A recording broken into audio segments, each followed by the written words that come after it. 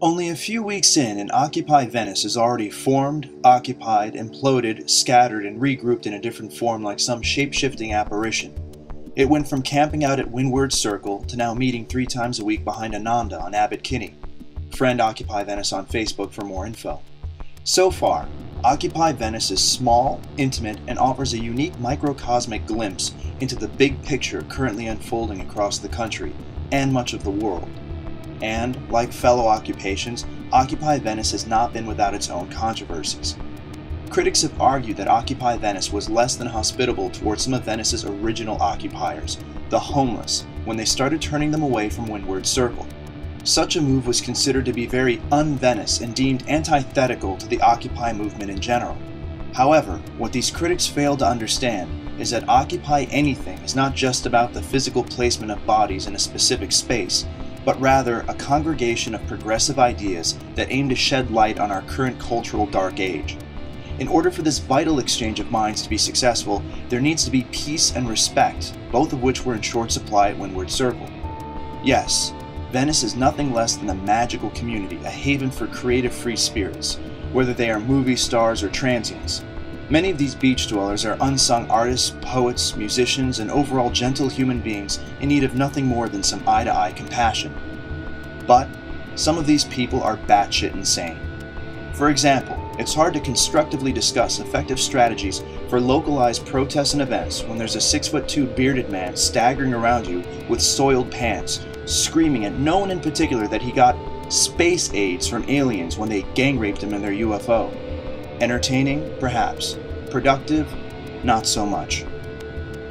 As the Venice occupiers dug their heels in, Windward Circle became a swirling whirlpool of drifters, gangsters, drug addicts, drunks, and people who thought they were being environmentally conscious by defecating in the recycling bin.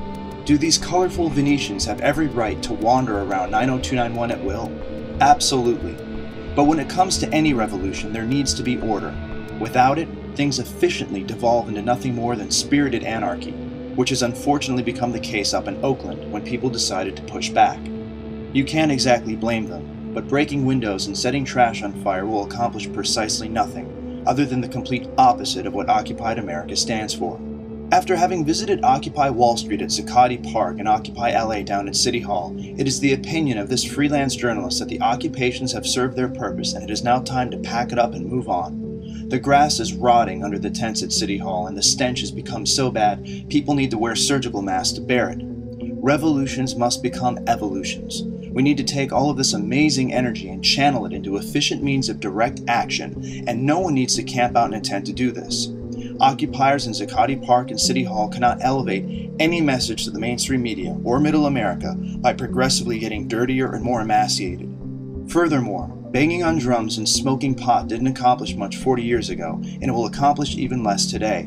What the occupiers nationwide need to understand is that all the dreadlocks and tie-dye in the world doesn't amount to anything in the 21st century. If we want to be taken seriously, we need to look serious, plain and simple. Otherwise, this will all just turn into Woodstock and nothing more. Now, in their defense, I would also like to clarify something for the outright critics of these protesters.